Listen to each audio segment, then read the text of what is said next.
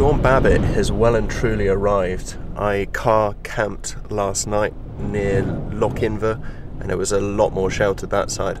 Just driven on the north shore of Loch Assynt and it is blustery. There were felled trees and all sorts along the way. Now that puts me in a little bit of a quandary because I am not entirely sure what to do today. I want to explore an area I've been meaning to go to for a while.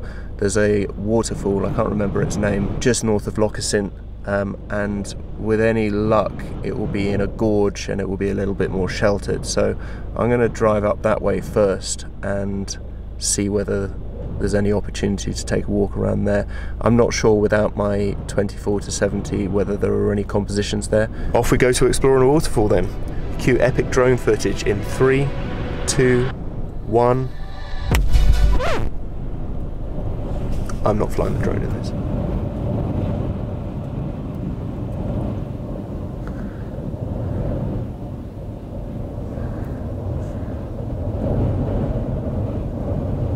I just stepped out to get some B-roll and the car door almost ripped off. I was facing backwards to the wind, so closing it, getting back in was an absolute mission. I just realised that it's not raining despite all of the drips on the windshield. It's in fact just water being blown up from Loch Assynt by this wind. It's absolutely insane.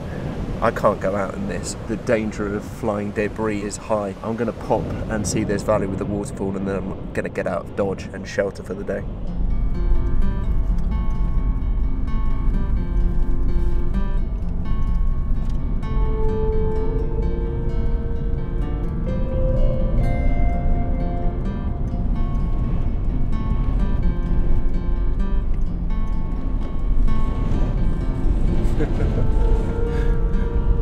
Clean the right hand side of my windscreen wiper fluid's being blown off course.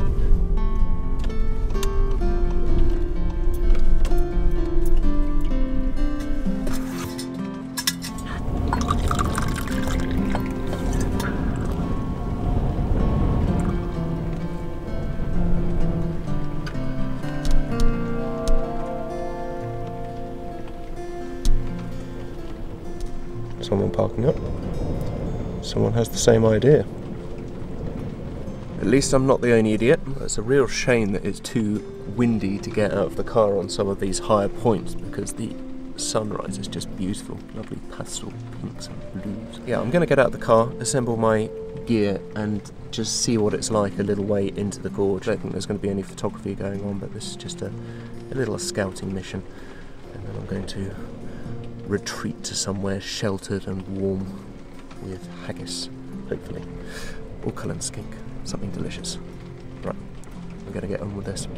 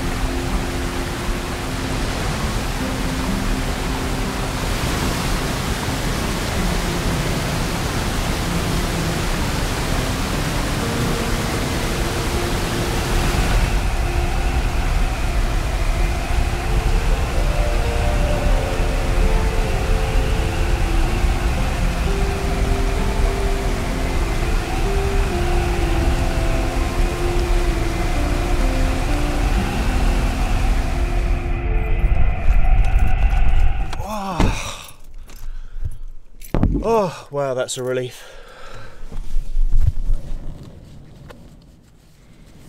Oh.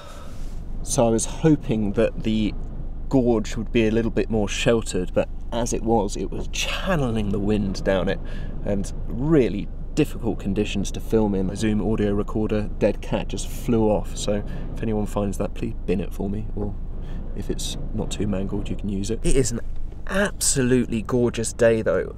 I mean, I wish I had a weatherproof suit, because you could get some incredible photos. There are rainbows everywhere. The light on the mountains is magical. It's absolutely fantastic. There's been a few people who've tried to hike down the gorge to see the waterfall. There's a German couple who I chatted to for a little while. They wandered in and then turned back pretty sharpish. It would have been sensible for me to do the same, but just really wanted to explore that area, and kind of braved it. Standing up against the wind was difficult, though. It was even harder coming back. I had to lean back into it. You had to really secure your footing with each step. Not good weather at all. There is a red weather warning in place, and I have booked an Airbnb for tonight to get out of the storm.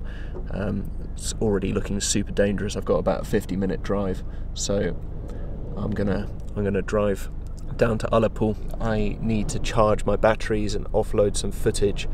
I might also hit a restaurant tonight, because man cannot live on Garibaldi and Tunnock's caramel alone.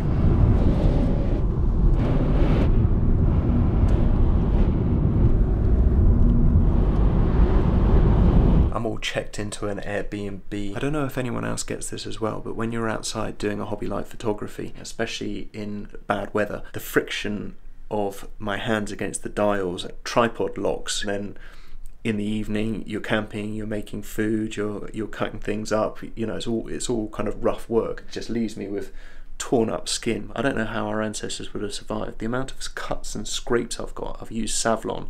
You know, if I didn't have that, they'd get infected. Had a bit of a hairy moment earlier where I thought I deleted a whole day's worth of video. Luckily I'd already backed that up, so that was a relief. It's already quite stormy at Ullapool. Not as bad as it was at Loch Assynt, but I will have a wander around later, maybe find a restaurant. I've never really been to Ullapool before, so do fancy a little bit of an explore.